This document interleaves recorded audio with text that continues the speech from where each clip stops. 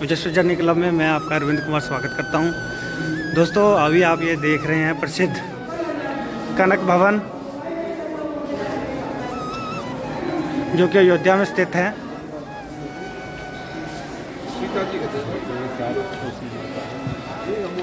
सबसे पहले आप कनक भवन देखिए अयोध्या का।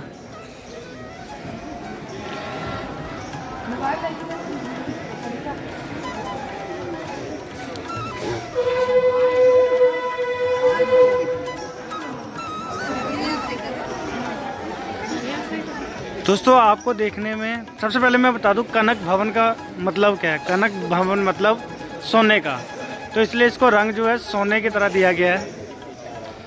इसकी जो कहानी है वो हमारे भाई सत्यम जी बताएंगे फिर से। तो सत्यम जी बताइए, सबसे पहले आपका बहुत बहुत स्वागत है।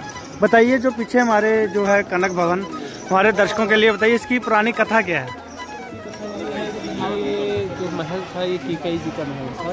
अच्छा जी। केकई जी राजा दशरथ जी की बहुत प्रिय पत्नी थी, आप लोग जानते ही हैं। जब सीता जी का ब्याह हुआ, सीता जी ब्याह करके यहाँ पर आई, तो फिर केकई माता जी ने मुँह दिखाई के रूप में सीता जी को ये महल।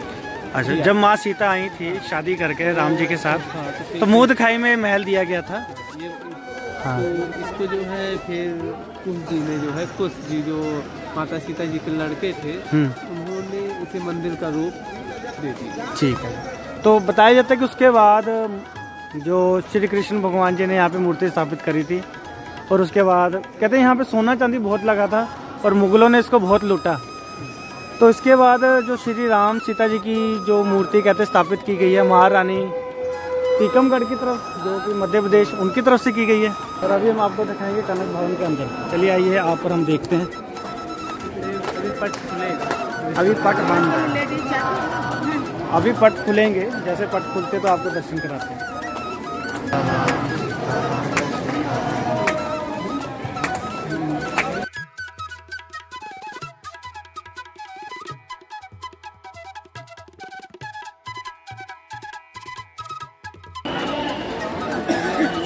दर्शन करने के बाद ये दर्शन होता है ना। अच्छा अच्छा।